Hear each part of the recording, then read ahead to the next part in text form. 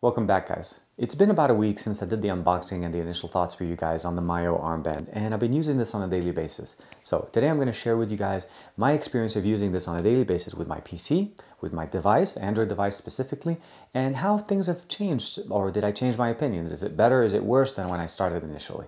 So I want to say thanks to Sproutup for sending me this unit to try out. Again, this is Myo, made by Optical Labs, and let's check it out.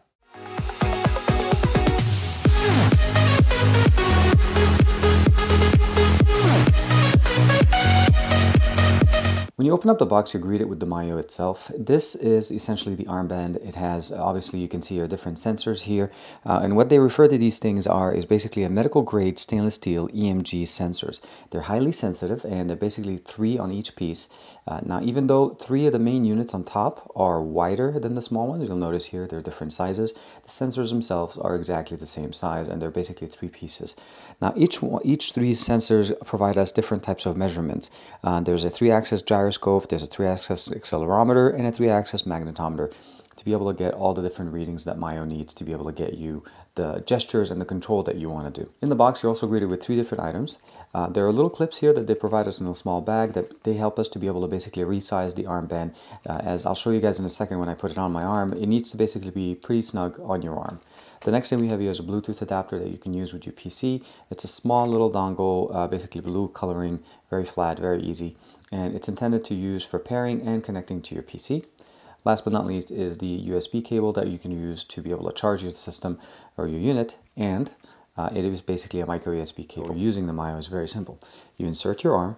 The one thing I would actually put in and say that you need to make sure that you do correctly, obviously I was doing wrong, is there's a little port here that you normally use for charging. That port has to be A, closed, B, has to be facing away. So if I'm putting in my arm, it has to be in this direction. You put in directly on your forearm. And as long as you're basically moving your arm and it doesn't move, you have a good position.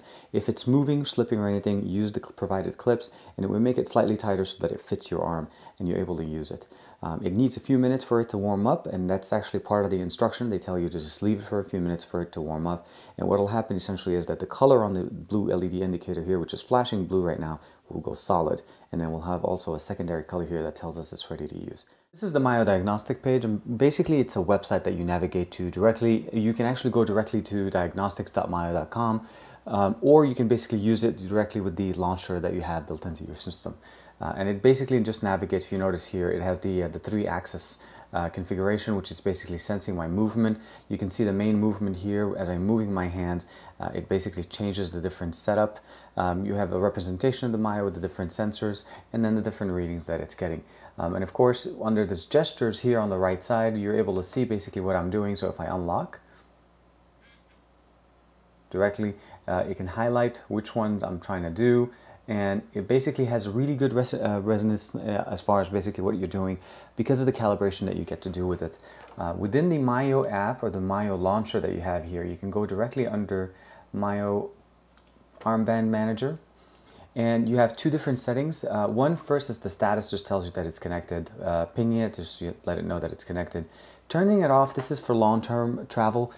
It does disable the Myo, and the only way to turn it back on is by using the USB cable, connecting it back to the PC that you're traveling with. So it kind of makes it a little bit more battery conservation mode, as opposed to basically just randomly being on and having to recharge it when you get to the next location. Next you have here is details. You can rename your Myo. I have renamed mine to say just TK Myo. Show Myo gestures, of course. You have a little toggle on the right side. If I double tap, it shows up on the right side. And hide overlay when locked, and display screen, of course. Calibration, which is what I found to be really nice. Out of the box, when you first install it, it asks you to calibrate Myo to a specific Optical Lab profile. But you can do custom profiles with this, so that if you find that it doesn't read it quite well, you can custom profile and set up a new profile under and just say set it up. And I've basically went ahead and set up mine. That's one of the main benefits of this. And then that's pretty much it on this end. You can add an additional Myo if you do have one, or you can remove it, and then you can basically just keep it in. The other option that you have here within the launcher itself is the ability to go to the app manager. And this gives us a list of all the existing apps that are installed on the Myo, And basically those are hooks or connectors that you're able to use to turn on, stop, and control certain things. So I've installed VLC, Spotify, Netflix, iTunes, as of course, Fruit Ninja, YouTube connector, and there's also a presentation mode. So if we go directly into our browser, I'm just going to open up YouTube. I'm going to go to my channel, and I'm going to open up just a video with kind of a point of reference. So the video is playing. I can double tap. I can pause the video. I can swipe right to skip slightly forward, swipe right again, swipe, and then play. And then stop. Play again.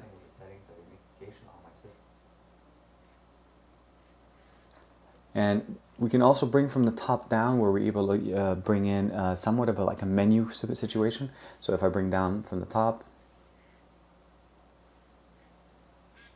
and then as long as I don't open my hand, I can navigate different options that you have here. YouTube connector, Myo keyboard, the Myo mouse. You can scroll down, and it has an aggregate list of some shortcuts that you're able to configure. But an example would be here, let's say I want to go to Google+. Opening my hand at Google+ opens up a new tab on my browser and gives me access to Google+, and it loads right away for me. So that's one nice benefit that you get access to. The other thing that really nice out of the actual Myo application is presentation mode. I'm going to switch over to presentation mode here, which kind of changes the profile on the system. And I'm going to start by going, I'll cancel here. And basically you swipe or you activate pages by just double tapping. So this is a test of Myo for presentations. Now, if I press it and if I make a fist, I get a mouse pointer. I'm not sure if you guys could see that here. If I switch over to the left, it becomes more of a trail, and you're able to basically put in a much better situation, basically highlighting certain text. And I no longer have to make a fist.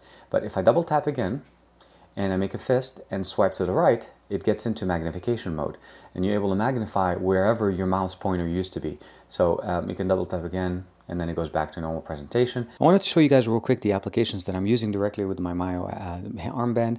There's 4 major applications that I have. There's the Myo Whip, the Myo Phone, the Myo Tasker plugin that enables us to control Tasker functionalities, as well as the Myo Music. Myo Music is pretty simple. Most of the things that you need to do to interface are one at a time, so you can't have 2 applications running. What you do is go to the Connect tab on the top right.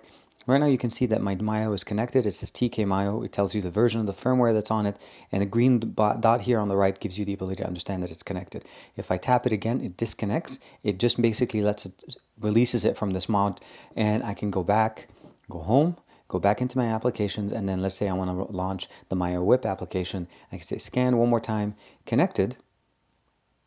Once we get the green dot again on the right side, the app itself is running and it's ready to use.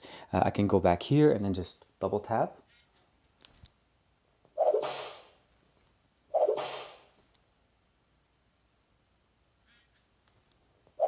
This is the Myo application itself. The main benefits of this application is that you can see visually what are the movements that you're doing with your arm. Double tapping unlocks it. You can see here I can go between open fist to be able to play, pause, pick up, answer calls, and hang up. Move left, move right, make a fist to change the volume on the unit itself, and it just changes the volume all the way up and down. Right now it's on ringtone because there's no music playing, but had it playing any music, it would automatically go directly to that. It will control the volume for that. So I've used the unit for about a week now. My usage averages between 5 a.m. and obviously when I get home and ready to go to sleep. First couple of days I was only able to get to about 3 o'clock in the afternoon. That's part of the honeymoon phase. Sometimes you just basically overuse it. But if you spread your usage around and you make sure to disconnect your Myo unit either from the PC or the Android or your mobile device, you'll have much longer battery life, as it's no longer keeping the ping alive and it's trying to basically sensing movement within your arm directly to the unit itself. I found that obviously there's more support on the PC side, as far as the PC and the Mac side, as far as hooks, applications, different functionalities, presentation mode. I feel like a very big wow factor there. And on the Android side, I found that very basic functionalities: play, pause music, skip track, volume control, controlling the phone, answering and hanging up calls, basic commands.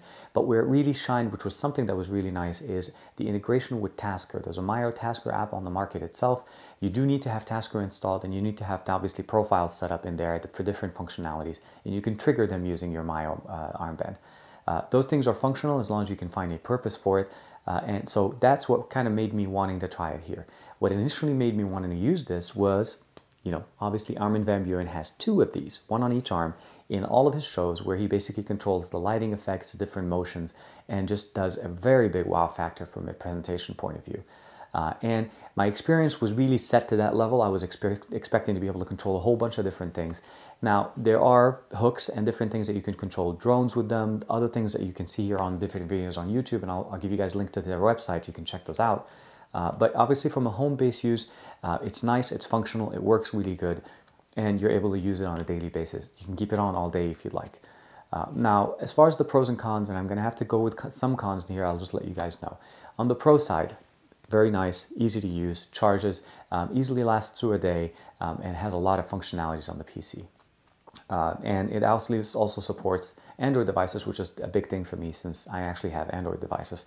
The other thing I want to make sure that you guys understand on the pro side is just the form factor. It fits really nice. If you're wearing the long sleeve, it's almost unnoticeable. The LED is not very bright, so even in dim lights, it's just basically nice. It pulsates if you need it. Otherwise, when it's solid blue, you're connected.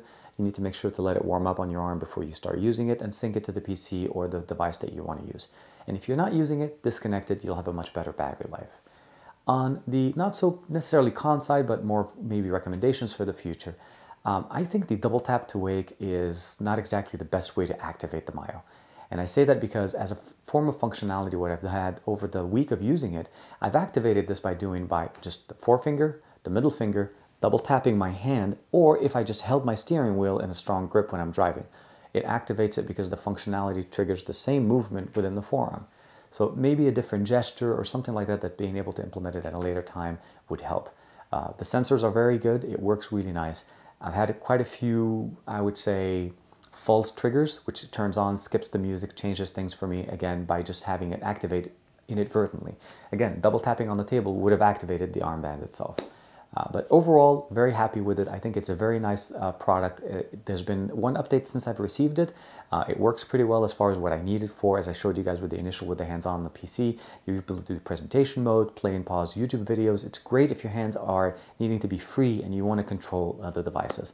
So as usual, make sure you guys like and subscribe to this channel. I want to say thanks to Sproutup for sending me this unit to try out. Again, this is the Myo by Optical Labs. It's a great product, sells for about 200 bucks right now off of their website. You can order it directly. I think it ships from Canada, and definitely worth to check out if you have a tech enthusiast in your life that likes to have things that are unique. And if nothing else, it's a definite conversation starter from any point of view. So I'll see you guys on the next one.